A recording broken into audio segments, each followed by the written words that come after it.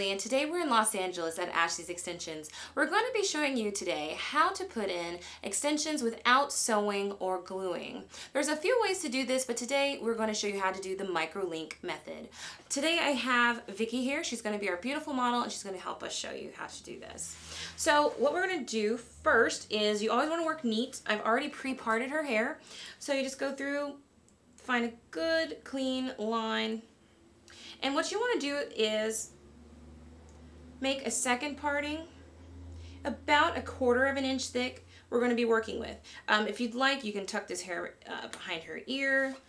You can pin it off. Typically, you would be working from bottom up, so you won't usually have to do that. But for the purposes of this video, we're going to clip that hair out of the way. Also, too, you want to work about 2 fingers from the hairline and from the ear whenever doing this method. You don't want to get into these little hairs. First of all, they will show if the client pulls her hair back, and also this hair typically is finer and less dense, and so usually will pull if you have the tension from extensions in this area. So try to avoid that area. And so what we're going to do is we're going to have our 2 fingers of hair. We're going to get that on out of the way. You can clip that back if you'd like. I'm just going to move it out of the way. I like to use a rat tail comb or my pointy nails to make the partings. So you can use your rat tail comb to part, or if you have pointy nails, which I usually have, you can use your nails to part the hair. Just make sure they're neat. Okay, now with the microlink, we use what are called micro beads. They usually come in little things like this. I like to put them on what I call a threader. I usually will have them pre-threaded so you can move fairly quickly. They also come in all different colors. So for our client, we're going to use a blonde color. If I was going to use it on, say, myself, I would use a black bead. So we're going to take the hair about 1/4 of an inch. We're going to pull the hair through the threader like so, grabbing our 2 fingers. Make sure to grab this hair taut. We're going to pull the bead forward. Push, push, push. The hair is pulling through. Now you've got a perfectly parted section of hair with a microlink on the hair. Okay, so for this method you're going to need what's called an I-tip or shoelace tip extension. The hair is basically has some glue, they roll it, and it makes kind of like a shoelace tip at the top. We're going to put that right into the bead. Now what I like to do, especially going towards the top, I usually like to actually put it underneath the extension so that it looks more natural.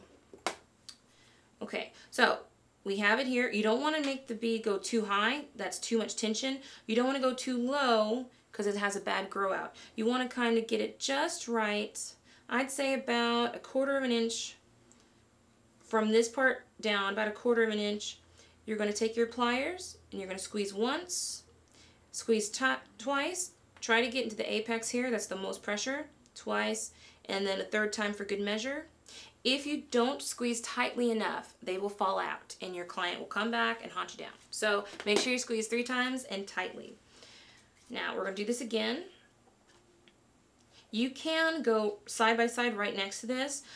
Today I'm going to leave a part or a section of hair out. So we're going to leave that out. I'm using my nails or my rat tooth comb. You want to make a 1/4 inch parting. Hold the hair taut. You have your looper. You're going to stick your fingers through the looper, grab the hair, pull the hair through the looper, start sliding that microlink up. Okay, you're going to take your I-tip, put the I-tip through. Sometimes I use my plier to kind of slide that I-tip down. Make sure the extension is not too high. You don't want that high, and not too low. Okay, you want it about 1/4 of an inch from the top of that part. And you're going to squeeze once. Squeeze twice at the apex, and for good measure, squeeze 3 times. And that's how you do a microlink installation. No glue, no sewing, no heat. It's perfect for clients who are concerned about that. I'm Ashley, and hopefully you can check us out at ashleysextensions.com. And remember to stay beautiful.